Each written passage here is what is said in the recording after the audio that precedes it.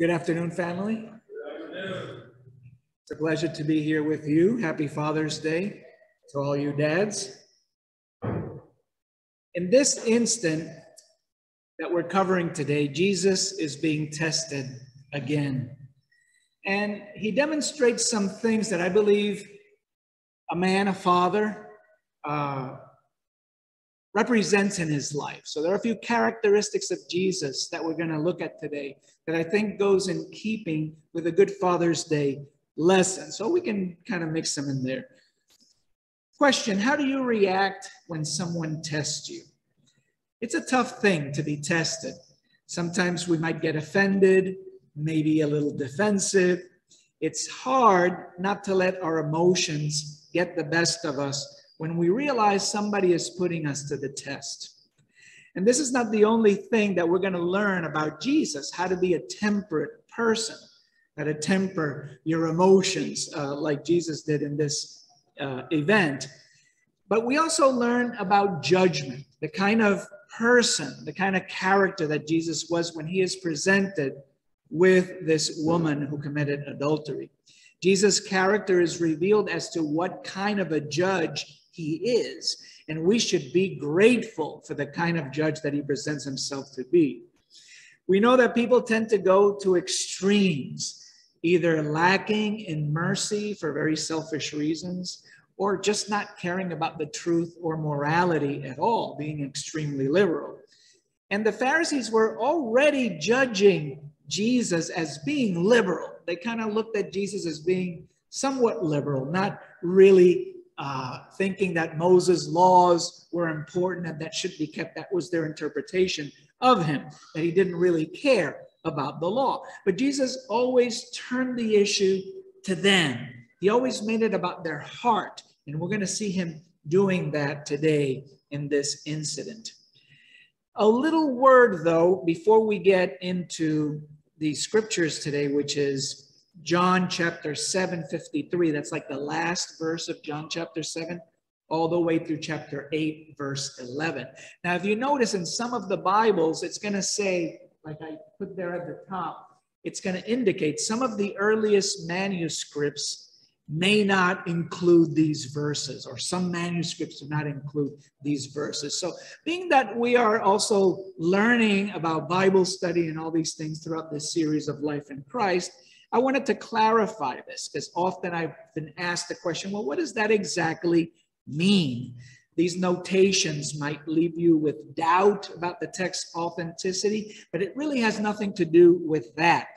And without getting too deep into the subject of Bible translation, I just want to let you know that this type of notation is added by scholars when they're translating from a particular type of text.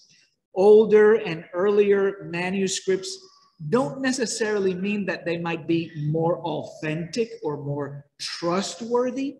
It really depends on the text type. And I put this little map underneath there. There are about 4 general text types where most of our manuscripts from the New Testament come from. And you can see that they're kind of centered around different regions of the world. You got your Alexandrian texts that are more originated from Egypt. The Byzantine texts originated from Syria. So they tend to be aggregated by area. And the notation that you see there in your Bible, not just in these verses, but sometimes in other verses as well, is to distinguish really where is the type of text from. Most of the newer translations post 1900 are translated from a compilation called the Westcott and Hort Greek New Testament. You've probably heard about that. And these codices mostly are from the Alexandrian type, which are largely developed around Egypt. And some of those include the oldest manuscripts known. Older translations, like the King James Version, were translated mostly from the Byzantine type codices. So they're not going to have those notations that you sometimes see in the newer translations. So that's the reason why. Many call this text, chapter 7, verse 53 through 8:11. Sometimes they're called floating texts because you don't know exactly where to put them. Some of the older types do not include these verses, but most of the well-distributed and known types do. So we don't have any reason to doubt its authenticity because there are plenty of manuscript evidence that does include these verses. So I just wanted to let you know that, just in case you had any doubt about this. And if you have any kind of interest in knowing about Bible translations and how all these things develop, well, we actually have some links on our website, licoc.org, to an in-depth study on this issue, Greek transmission of the New Testament and Bible translations. One of my favorite topics. So let's get into the text, shall we? Little Bible lesson there for you this morning. John chapter 8, we're going to begin in verse 2. Jesus had just returned from teaching at the Feast of the Booths. And now he's up in the next morning very early. It says here, he returned to the temple courtyard. All the people went to him. So he sat down and began to teach them. This is occurring the day after Jesus is teaching at the Feast of the Booths, where he famously declares to those who believed in him would have streams of living water flowing from deep within him. Jesus was declaring himself as the true light in this feast. And all the people were fascinated. They were gathered around him and they wanted to hear him teach. But something happens.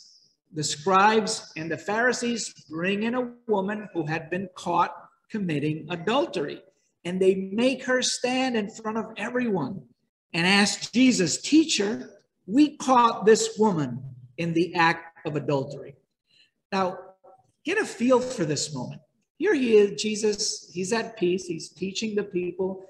He sat down. They're all having a grand time. And all of a sudden, here come these scribes and Pharisees and interrupt this teaching session and bring this woman who was probably like ashamed and embarrassed to be brought out and accused, first of all, of what she was being accused, and made her stand in front of this crowd. Think of this picture and how that woman was probably feeling, and really what the motives of these scribes and Pharisees were in rudely interrupting Jesus as he is teaching. They say that they had caught this woman in the very act of adultery. Now, according to the law, Deuteronomy 19, verse 15, this had to have been witnessed by at least 2 people in order to accuse anybody from this. There are some today who have tried to like redefine the meaning of what that word adultery means.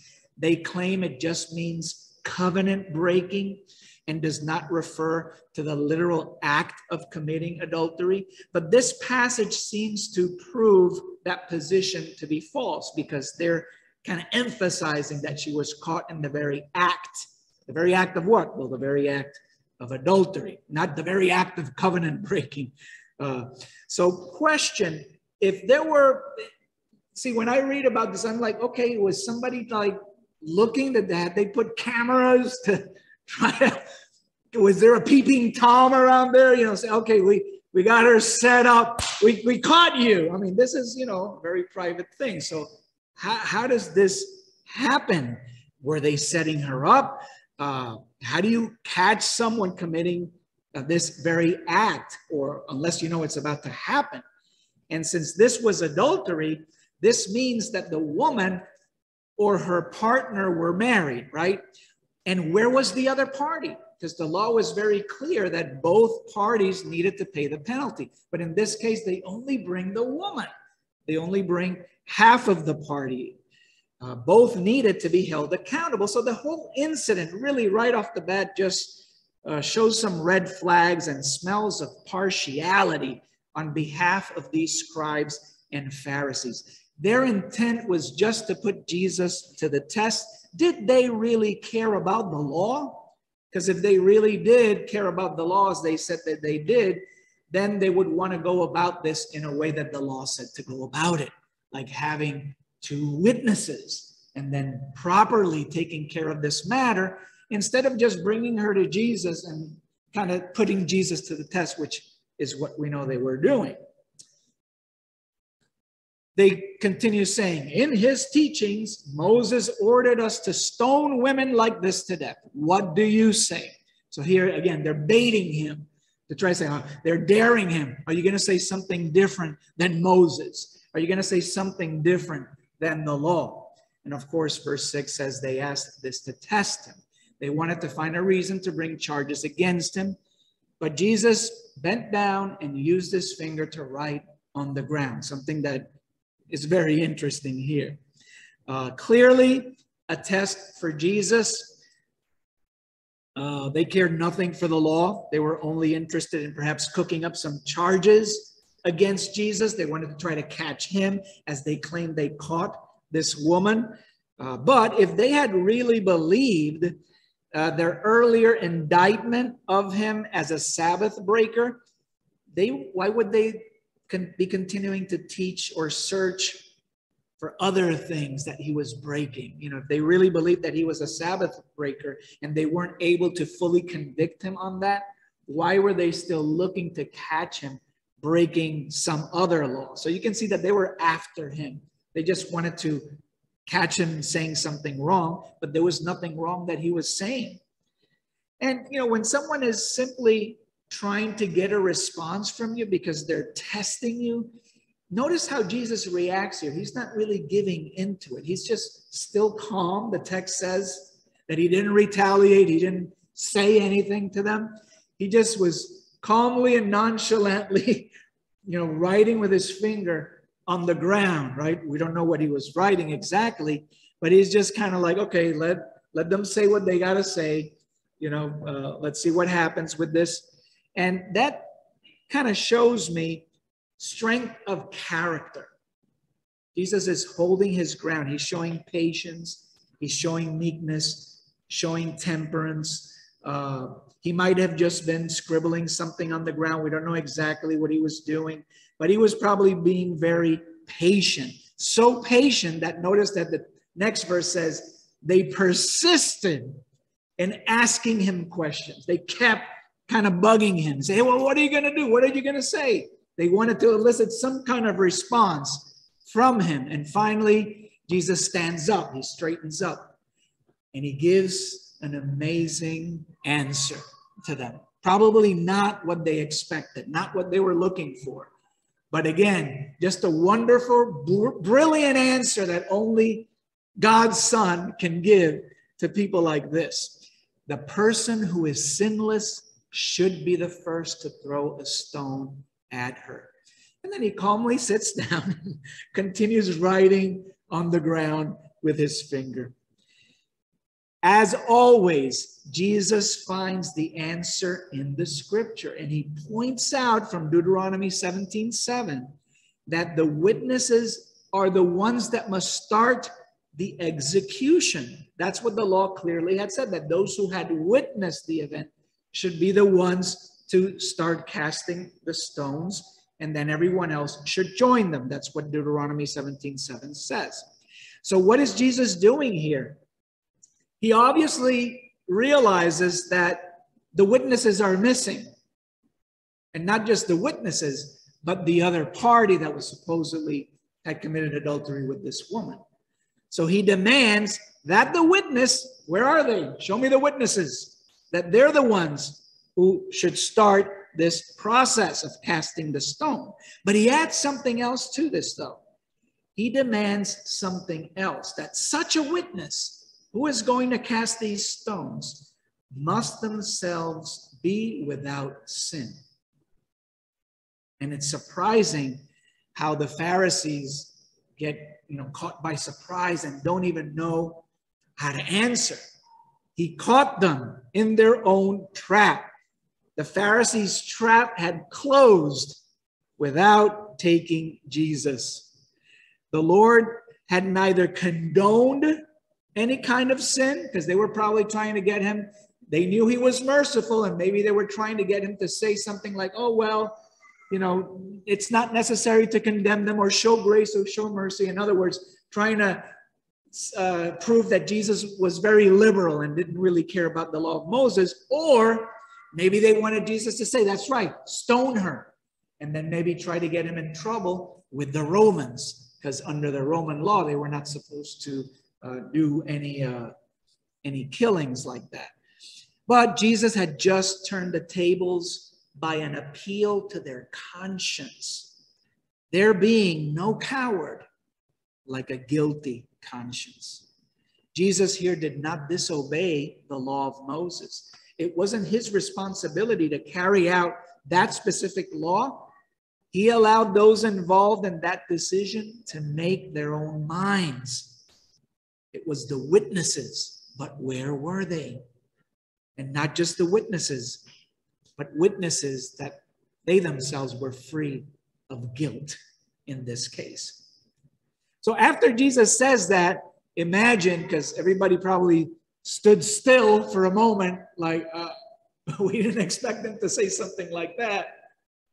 So the silence must have been deafening by what they had heard Jesus say. And maybe, I don't know, maybe he was writing something on the ground. We don't know exactly what it was. Maybe he was writing Deuteronomy 17:7. Maybe he was writing something else. I don't know. But what we see happen next obviously shows that they got the message from Jesus. One by one, beginning with the older men, the scribes and the Pharisees left until Jesus was alone with the woman. So I don't know how much time passed, but Jesus was cool about it. You know, he was just there writing whatever he was writing on the ground, not even noticing perhaps that these men were leaving one by one.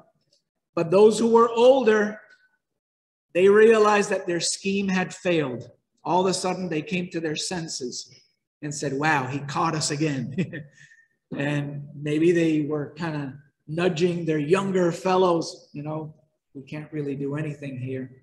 We're the ones who've been trapped instead of us trapping Jesus. And they were leaving one by one. They knew that they were not prepared to produce a witness, and much less a sinless witness to this crime that they supposedly saw, because they said they had caught her in the very act. She was standing before a very hostile crowd.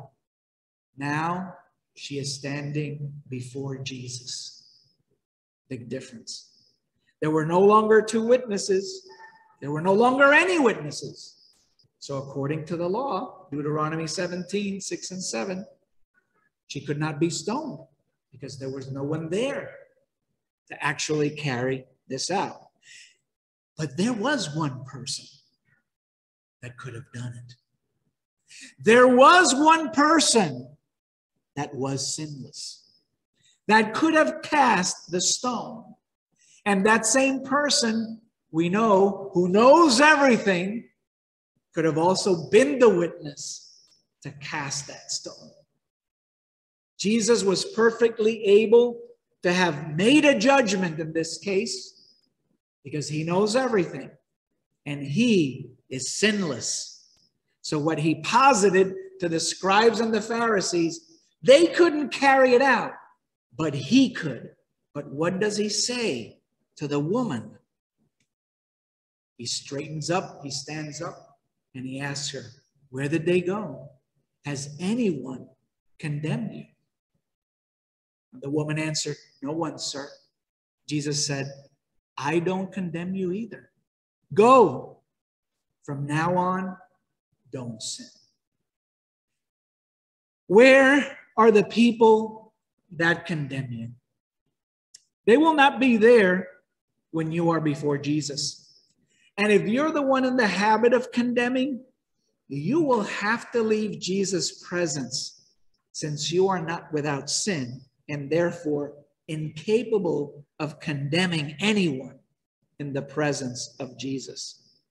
Often we are belittled, shamed by those who offer a judgment against us, sometimes based purely on their opinion, maybe sometimes just from their perspective. They cast a judgment, they cast aspersions on us or on you from their perspective, or just simply out of impure motives, out of jealousy, as they were doing to Jesus.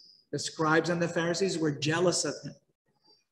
They saw him as someone infringing on their ministry, and they wanted to trap him.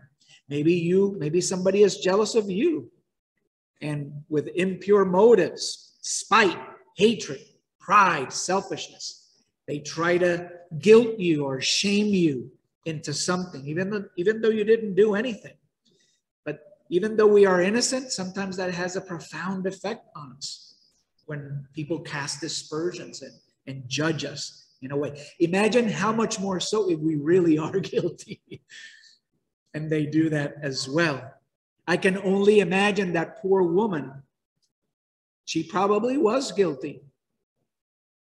She didn't say anything in her defense. And Jesus, who knows all things, didn't say anything either. The only thing he said is, go and sin no more.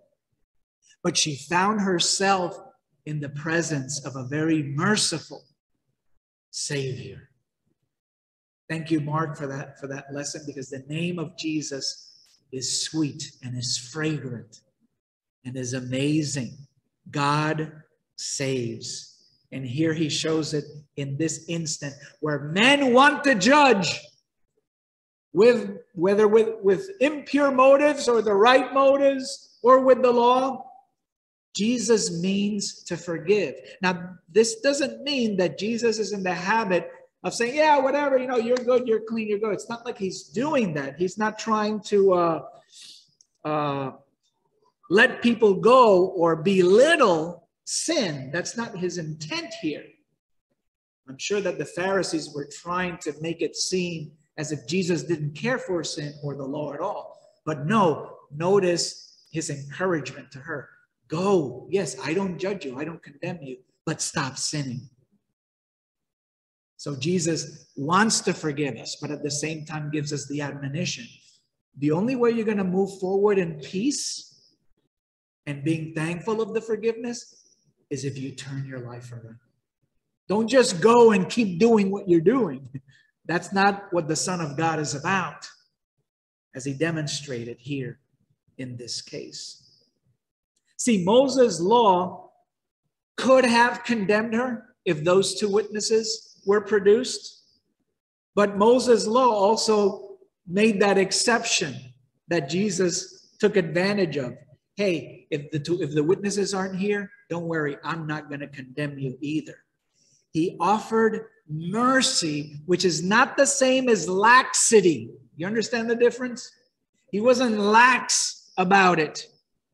Because if he were lax about it, then there wouldn't be any mercy, would there? If God was this big grandpa in the sky, and I don't know why people say that, like as if grandpas were lax and didn't care about things. I don't think that's, but people say that, right? Oh, he's just some old great grandpa. We're going to sit on his lap and he's not going to condemn us. He's going to be just fine with everything that we do. I don't know where people get that image from, but I hear people saying that kind of thing. And no, God is not a lax God. Because if he was, then he wouldn't be merciful, would he? Those two things are opposite. But God does offer mercy. And he says, go and stop sinning, meaning he expects us to do better. He wants us to improve, not continue in the same vein that got us in trouble in the first place. So in this passage, the teachers of the law and the Pharisees, they thought they were being some kind of light by bringing this woman accused of adultery before Jesus. But they exposed her to test him or to humiliate her or to appear righteous. All wrong motives that unfortunately occur in this fallen world where we are. Whatever the motive it was definitely not a true, genuine, and loving motive. We can only see that coming from the Lord Jesus. When, yes, he exposes sin, but he does so that we might repent and that we might shine with him. Jesus is the light of the world. He can see all things. And he saw this woman. He saw her. But he chooses mercy as opposed to condemnation. That is our God. That is our Father. If there is a choice, he always chooses mercy. All throughout the book of Ezekiel, when God was at his most upset with the nation of Israel, you read Jeremiah and Ezekiel, and God is showing his heart, as I've shared with you before. And even though in Ezekiel, where he was the most upset with the nation of Israel, he always kept saying, I don't desire for the death of the wicked. He always ended that way, showing that he is a merciful God, as embodied here in Jesus Christ. If Jesus is merciful with us, if our Father is merciful with us, his children, what kind of fathers should we be? Now, remember, there is a difference between being lax and uncaring about what happens and being merciful, like Jesus was, observant and merciful and holding others accountable. That's hard. It's easy to be lax. It's easy to not care at all. Yeah, whatever. Whatever you want to do, do it. and that is a parental lifestyle sometimes that we see nowadays. It's a whole lot harder to teach people to be accountable to themselves and to be a better version of themselves. Only a real, genuine father in the spirit of our Father in heaven could do something like that. If you recall, Gerard shared with us last Wednesday in Matthew 18, the direction that Jesus gives us on what to do when people sin against us, when our brothers sin against us. And Jesus later on tells the story of the unforgiving servant. And he concludes that instruction by telling us that we must forgive our brothers 70 times, 7 times, not just 7 times as Peter suggested. Right? 7 times? Okay, I can forgive somebody 7 times, and the 8th time, that's it, I'm done. But Jesus says, no, 70 times 7, meaning indefinitely, not literally 70 times 7, which is what, 240 something, somebody told me the other day. But never forget that Jesus is going to judge us with the same measure that we judge others too. The same measurement that we use to judge, that will be applied to us. God knows our hearts. He knows what's in our hearts. And we should be so grateful that that picture of the woman caught in adultery, who is that picture? Isn't that us? Haven't we been caught in the very act of sin? Nowhere to hide. People pointing out to us our faults, and they're right because we are guilty. Who can say here that they're innocent of anything? We are that woman caught in the very act. And whether it's with pure motives or not, it doesn't matter. People accuse us and judge us. And whatever results in our life here, probably a lot of times it's going to be without mercy, but with a lot of judgment, unfairly. But thankfully, we're not just caught and brought up before people, but before Jesus. And at the very end of the age, guess who is the only one that's going to be left standing? And everybody's going to be before him, before the merciful judge. So this picture of the woman caught in adultery is very much like the picture of Judgment Day.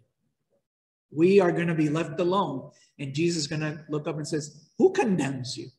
Nobody can. And as Romans chapter 8 verse 1 says, there is now no condemnation for those in Christ Jesus.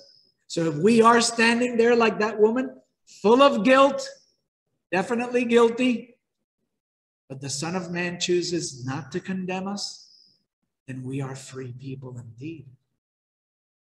And that's what the gospel is all about. Jesus does not want to condemn us. He could, but he does not want to.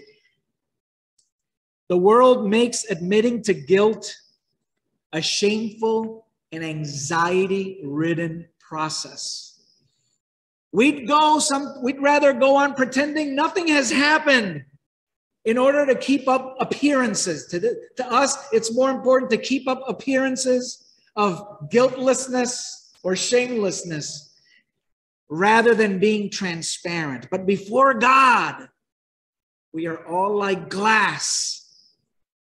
God is with those who admit their faults and who want to do better. There is no anxiety before the Lord, only before mankind. God wants to remove the anxiety of appearances by saying, hey, why don't you just be what I made you to be? Whereas in the world, we're always trying to kiss up to whatever people want us to be. And we want to keep up these appearances. I think that woman probably was very anxious and frustrated and scared.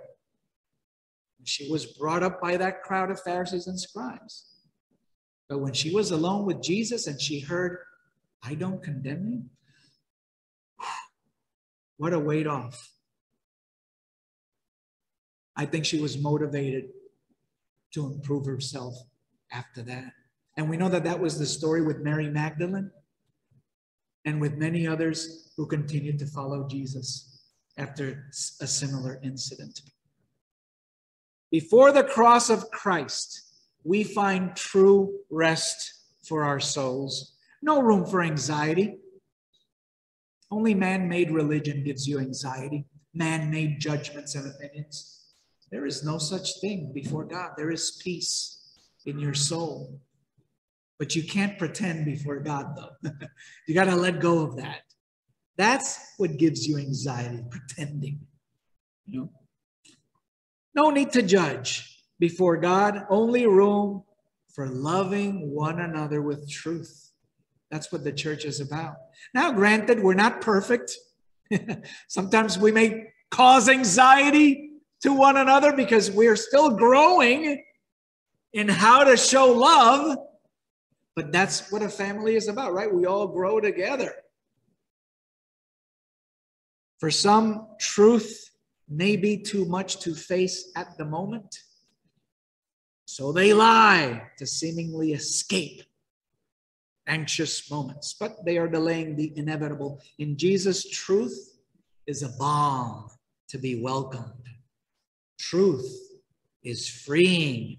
And those who recognize the power of this gospel, who understand that the Son of Man would rather give up his life and offer it as a sacrifice so that we could be forgiven, so that we could now interface directly with God. If we recognize that, then we should welcome that and recognize that that truth frees.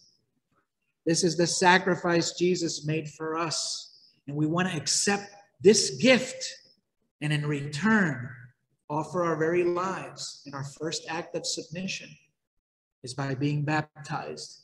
When we are immersed in water, we're accepting Jesus' gift, his blood to cleanse us, to make us righteous. It's amazing that somebody like us who are very guilty, caught in the very act, can be made as pure and as white as snow by Jesus' blood. That's what he's offering. Talk about starting over with a clear conscience. There's no other way that you can do it other than in Christ. How freeing!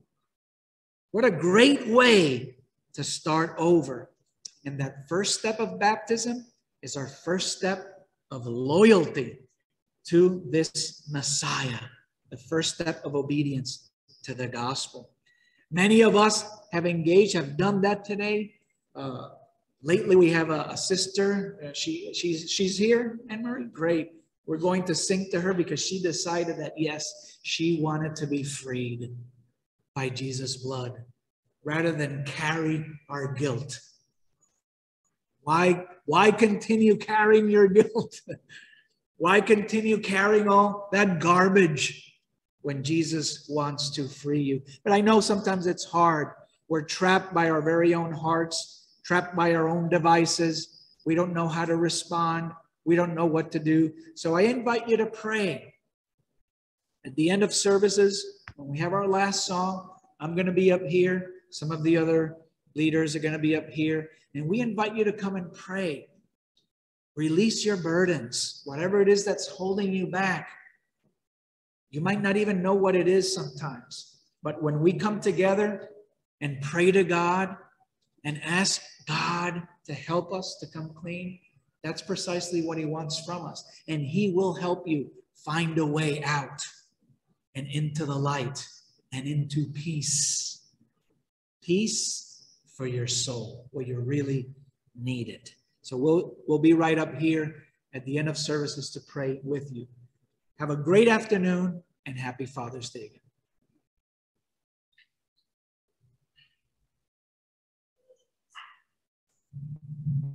Good afternoon, everyone. Happy Father's Day to all the fathers. And thank you, Brother Darren, for leading us in that beautiful song, Jesus, Jesus, Jesus. There's just something about that name. Amen.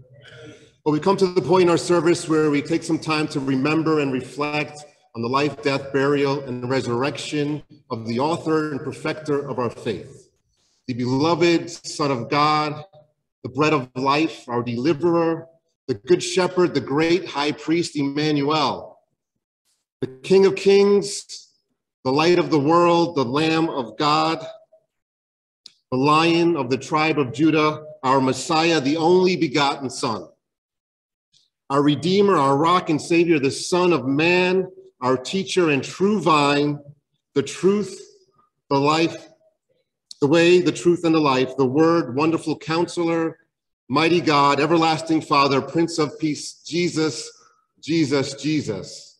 There's just something about that name. Now, those of us that are parents in this room, we may remember the importance of coming up with a name for our child, or maybe even the children. Maybe you were tasked with naming your puppy or your kitten. And I'm pretty sure that when you named it, you didn't just open up a book and randomly, eeny, meeny, miny, mo, choose a name, right? You took some time and effort to go through names and think of who or what that name may be associated with. Maybe some of us got baby naming books and looked up the meanings of the names and tried to add some special significance to what we thought our child might become.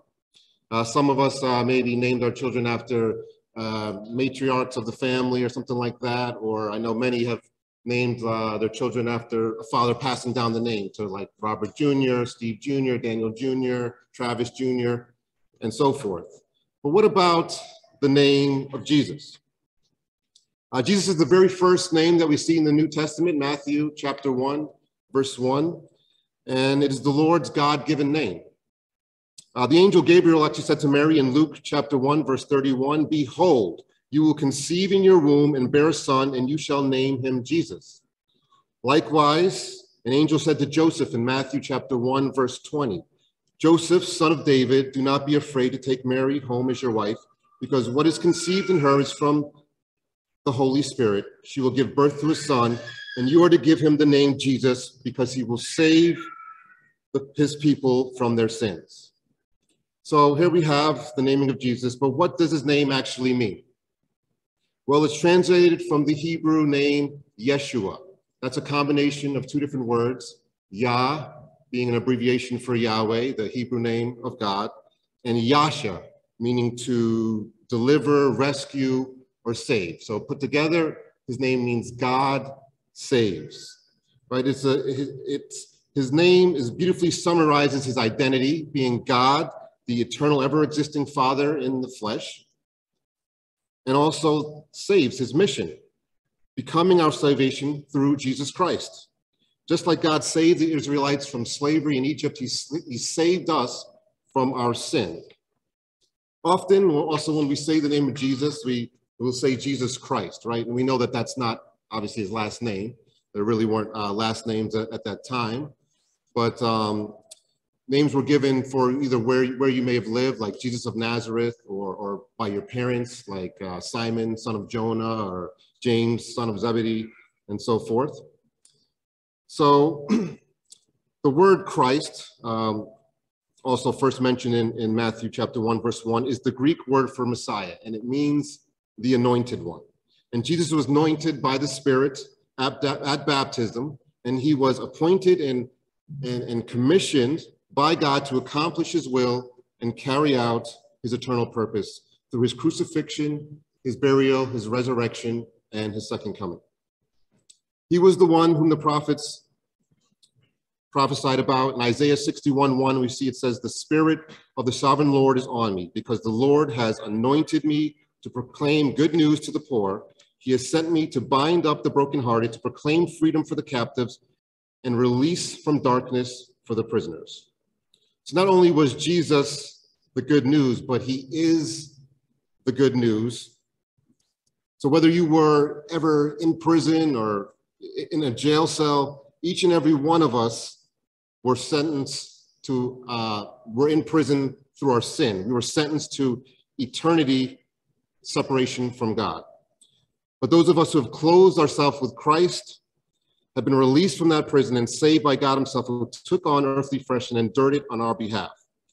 Now, Jesus, of course, had many other names throughout the Bible, each one rich in meaning and communicating a different aspect of who and what he is to us. He's called Emmanuel, which means God with us. And Jesus reassures us of this in Matthew 28, verse 20, saying, "Surely I am with you always to the very end of the age." He's called the Word. We see that in John 1:1 and in 1:14. "In the beginning was the Word, and the Word was with God, and the Word was God. The Word became flesh," in verse 14, "and made his dwelling among us."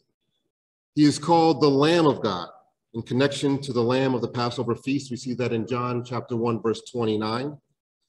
John saw Jesus coming toward him and said, "Look, the Lamb of God who takes away the sin of the world." Without the shedding of the precious blood of the innocent, spotless Lamb of God, Jesus Christ, there is no forgiveness of sin. There's no get out of jail card. There's no way that we would not pay the full price of our sin, which is eternity in the lake of fire. Like a lamb, Jesus was slain in our place, except unlike a lamb, he was willing. He gave his life to redeem each and every one of us. And when we see all that he went through to fulfill God's righteous requirements, we can only praise his glorious name. So in the entire universe, Jesus is a special name. And I want to take a look at one final verse here. If you can open up to Philippians 2, verse 9 through 11. And it reads, "Therefore God exalted him to the highest place and gave him the name that is above every name, that at the name of Jesus every knee should bow in heaven and on earth and under the earth, and every tongue acknowledge that Jesus Christ is Lord." So family, there is a day coming when everyone will have to proclaim that Jesus Christ is Lord. So we're grateful that we are able to do that now, and even as we take this Lord's Supper, we continue to proclaim Jesus Christ as Lord of our lives. Amen. Let's go to God in prayer for the bread. Dear Heavenly Father God, we just come before you on this Father's Day, thanking you for being our Father, thanking you for taking on flesh in Jesus Christ and coming here to this earth to give us an opportunity to be redeemed, Father, to have a relationship with you. We thank you for that desire. We thank you for Jesus Christ, who willingly did that, who was the only way, Father, who wanted to accomplish your will, Father, that loved us deeply, took each and every one of our sins into his body, Father, that is something that we cannot even fathom. But Father, we just want to bless his name and say thank you for Jesus Christ now as we take this bread. It's his name we pray. Amen.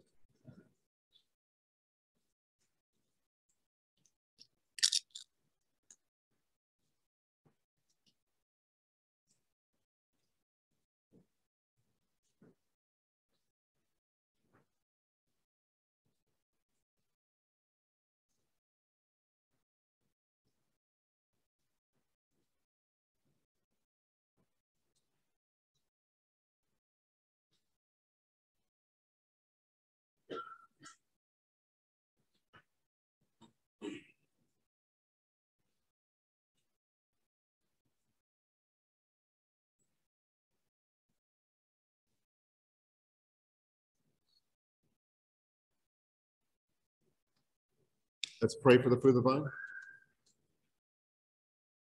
Heavenly Father, we come before you now, thanking you for this fruit of the vine, which represents the blood of Jesus that was spilled.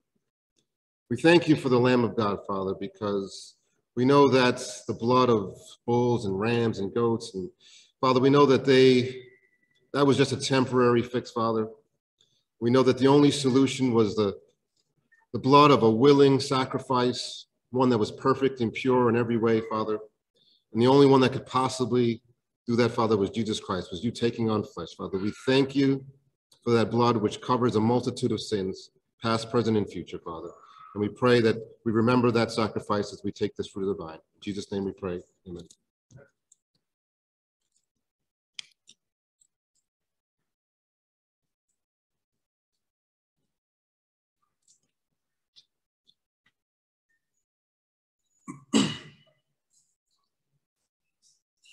Lord, the light of your love is shining in the midst of the darkness shining. Jesus, light of the world, shine upon us. Set us free by the truth you now bring us. Shine on me. Shine on me. Shine, Jesus, shine. Fill this land with the Father's glory. Blaze, Spirit, blaze. Set our hearts on fire. Flow, river, flow. Flood the nations with grace and mercy. Send your pure word, Lord, and let there be light. Lord, I come to your awesome presence, from the shadows into your radiance. By the blood I may enter your brightness. Search me, try me, consume all my darkness. Shine on me. Shine on me. Shine, Jesus, shine. Fill this land with the Father's glory. Blaze, Spirit, blaze. Set our hearts on fire. Flow, river, flow. Flood the nations with grace and mercy. Send forth your word, Lord, and let there be light. So shine, Jesus, shine. Fill this land with the Father's glory. Blaze, Spirit, blaze. Set our hearts on fire. Flow, river, flow. Flood the nations with grace and mercy. Send forth your word,